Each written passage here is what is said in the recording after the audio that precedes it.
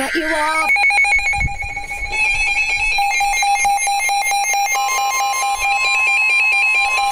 I don't get how that actually still works.